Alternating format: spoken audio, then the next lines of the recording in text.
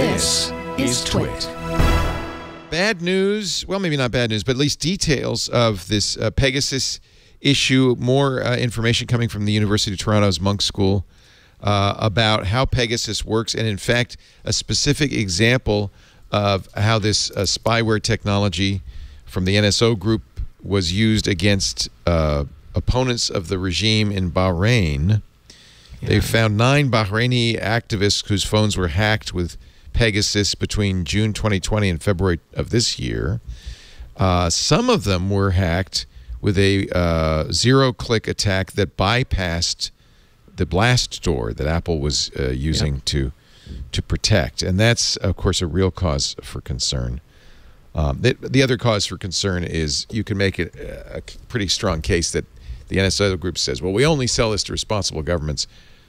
Well, maybe this isn't Bahrain, not the top of the list. Not the top of the list. And the people they're using to attack with this, journalists and activists, probably deserve a little bit more. And my understanding is that this was stuff that was not yet inside. Like it does go through BlastDoor because the stuff that it's attacking is not completely secured by BlastDoor, but that's part of the ongoing process of BlastDoorifying more and more content types in iMessage. I mean, all of these attacks are multi-layered.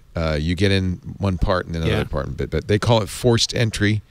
And it's actually this is a great piece because they have logs, the crash logs and so forth. These activists were able to get their phones to the Monk School, and they were able to really analyze the logs. Google deletes the logs, so we don't know exactly what's happening on Android devices, but we have a much better idea of what's going on. Yeah. The saving grace at this point is just that these kind of 0 days on the iPhone are so valuable that the only people who can afford them are state governments. And when it comes to the point where anybody with $500 and who can do a Bitcoin transaction and knows how to find things on the dark web can get a trace on any phone that they have a phone number for, that's when things go straight to hell. Yeah. They even have samples of... There is that it's... Go ahead. I was going to say they don't want to burn those exploits. That's why they're so valuable. Because if they get wide, then people fix them, and they don't want them to be fixed. So they're incredibly strategic in how they apply them. Right.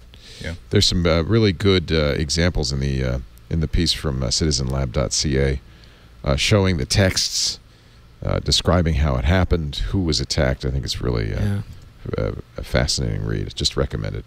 And we're not, unless you're a political dissident or a journalist, you're probably okay.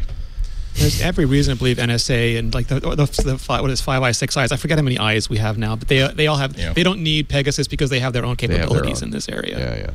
Yeah, it's not that they won't sell it to them. It's just they don't need it. If anything, the bottom line is don't assume that any device that you carry is 100% secure. But if you're not a huge target either, don't stress over. Like don't stress over it. Some people read this and they become incredibly anxious about this. And if you're not someone that a government's willing to burn a lot of money and exploits on, then you don't have to stay up at night. And one good thing that's coming out of all of this, I'm glad that Apple's communication relationship with its users is not treating them like infants like they used to, where they're no longer putting out, this is the one platform that's safe and secure and can't be, there are kinds of viruses and malware and all kinds of exploits on all other devices, but not on iPhone. You're safe with us, even though that was really never the case, and it was a hard thing to defend. You have to be honest and open with your users about exactly what the vulnerabilities of their device are. Don't scare them, but always make sure that they know the status of the vehicle that they're operating. Apple says, actually, it's an analyst. Before we move on, there was another report. People have to be careful about this. The Los Angeles Times is reporting that a man in Los Angeles managed to, I forget the number now, he hacked his way into thousands of iCloud accounts to try to steal nude images of people, and he did it by posing as an Apple support person. And this is happening on YouTube accounts as well. Like, people are posing as customer support, chatting, asking people for their passwords. And just a reminder, no real company is ever going to contact you and ask you for this information. They're never going to try to get into your account, never going to ask for access to your account, never give anyone information on your account, because it's never for legitimate purposes. Yeah.